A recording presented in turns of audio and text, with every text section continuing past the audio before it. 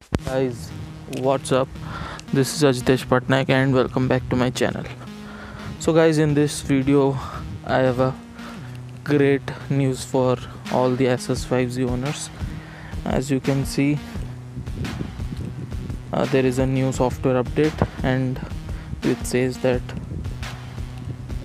the phone will be updated to Android 10.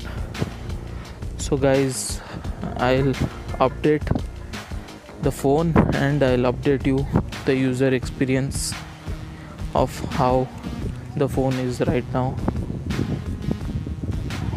And guys, I'm from India and I've been using this phone from past 1 year.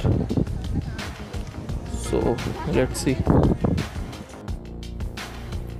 So guys, I have finally updated my Asus Zenfone 5G to Android 10 and this is the first look. This is how it looks. I must tell you, this is lot smoother than Android now. This is lot closer to stock Android. It is lot more cleaner and it feels really snappy and fast. So let me just show you. So as you can see, the system has been updated to Android 10 and if I go to about phone, the Android version is 10. And as you can see, the animations, the transitions are extremely smooth. I will make a detailed video on what are the changes that has occurred, but most of the things have been mentioned in the change log. So guys, you can go and I will give this a thumbs up and you can go ahead and update your phone through to Android 10. But till now I have found one bug in this.